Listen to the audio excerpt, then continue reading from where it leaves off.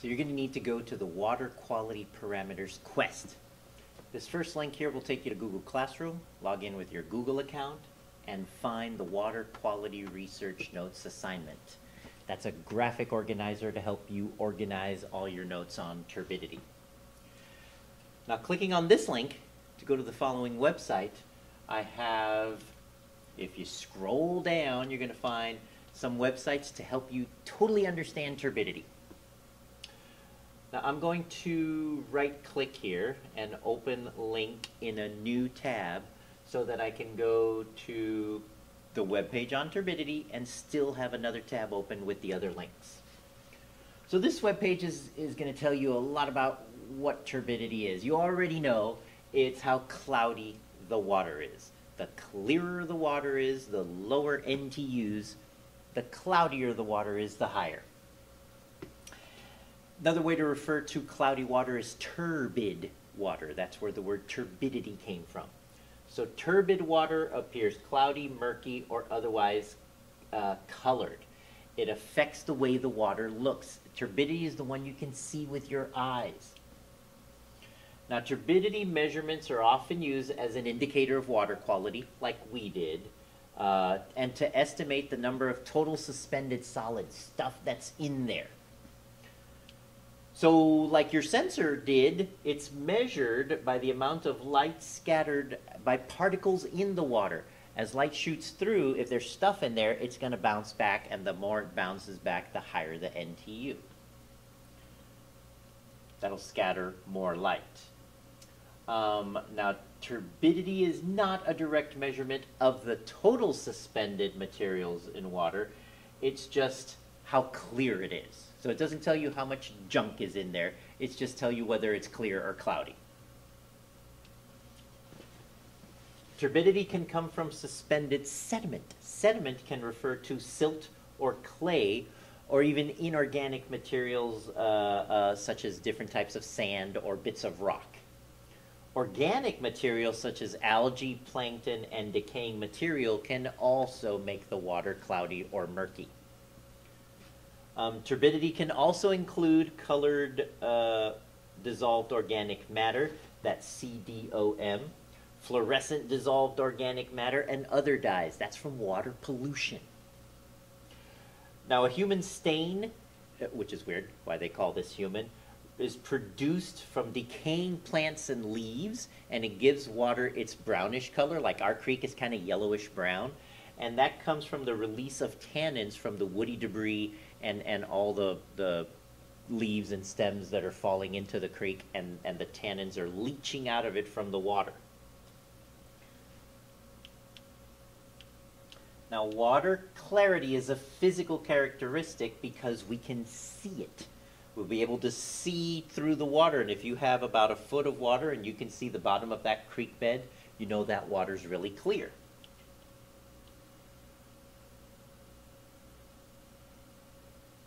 I'm going to scroll down here past this one.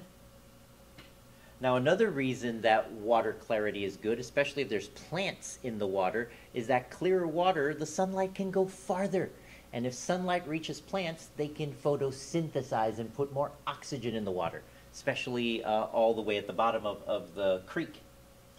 So that's important.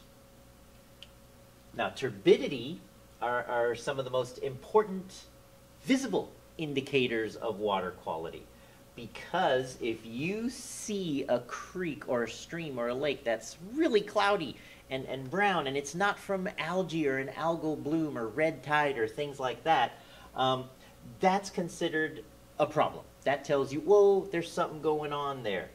So excessive suspended sediment can impair water quality for aquatic life and human life, and impede navigation and increase flooding risks. Let me repeat that. Increase flooding risks.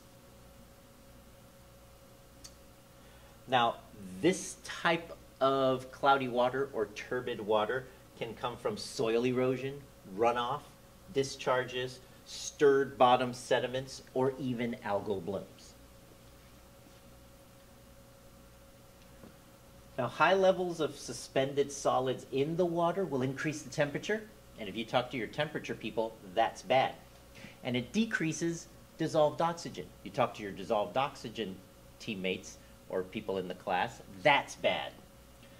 And here's the thing. Suspended particles in the water absorb more heat than the water itself, and that's why it causes the water temperature to rise and to make the water warmer. It can also, turbidity can inhibit photosynthesis, like I just mentioned, because the sun can't get to the plants. Now, seeing cloudy sediments in the water can also be an indication that there's erosion happening somewhere. So that could be how people find out that there's stream banks are getting wider, and they can fix it before it becomes a problem. Planting trees will hold that soil in place.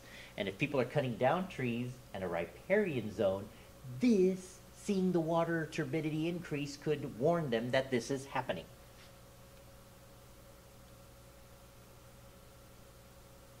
Of course, if the turbidity is coming from pollution, then that's an important thing to catch real quick so you can tell where it's coming from and put a stop to it. So these are some important reasons why we measure turbidity every year. And then you've got a section here on human concerns, so you can answer that part of your graphic organizer on Google Classroom. So up to human concerns is a good place to stop on this one. And then we're going to go to stream sediments. Stream sediments has really good information for you. So as you can tell, clearer water is better for salmon. So in a healthy stream, young salmon and trout hide in spaces between cobbles and boulders to avoid getting eaten. But in streams that get extremely cold in winter, young steelhead may actually burrow into the stream bed and spend the winter in flowing water down within the gravel. The area of the stream where flowing water extends down into the gravel is also extremely important for aquatic invertebrates, which supply most of the food for that fish that's hiding in there. Now, if the fine sedimentation is clogging these places, they can't hide there. They will have a lower chance of survival. So that's why low turbidity is really important for the young alvin, especially when they become fry and they're leaving their red, R-E-D-D, which means nest. Your salmon experts will know that. So this tells you more about the salmon and how turbidity affects them at the when they get bigger. So these two are really important for you to read and include that in your notes. And I think up at these two paragraphs are good enough. Then going to turbidity 1. I know they were all called turbidity, so I just numbered them in no order of importance. This has just a different definition of turbidity from Wikipedia. I thought it might help. So read that, see what you think, and you can come up with your own definition that includes all of these put together, maybe. Just put it into your own words. Now, this webpage has an interesting chart here that shows from hours to days to weeks to months and the turbidity in NTUs and how it affects fish. So I like this big oval here, which is death. So let's see. In days to weeks, anything above, let's see, close to 100,000 NTU. Yeah, who knew NTU could get that big? 100,000 will kill fish. Well, that sounds like a pretty big duh. But you can see reduced growth can happen at, close to 100,000 NTUs within hours to a day. They don't have to be in that turbid of water for very long to suffer. But if they're in there for months, even something with 10 NTU could cause long-term reduction in feeding success. So that's how you read this. Now, delayed hatching rates, it's in the middle here, from days to weeks in water that's 1,000 NTU. So if the water's clearer, it's great. So down here, near 0, fish just are not affected. Fish started to show signs of stress when it gets up to about 100 NTU. And then 10 NTU even, they seem to show signs of stress. I guess it depended on what was dissolved in there. But you can read this to let you know more about this chart. This has got some great information that you should include on your poster and in your presentation and on your website. So in turbidity number 3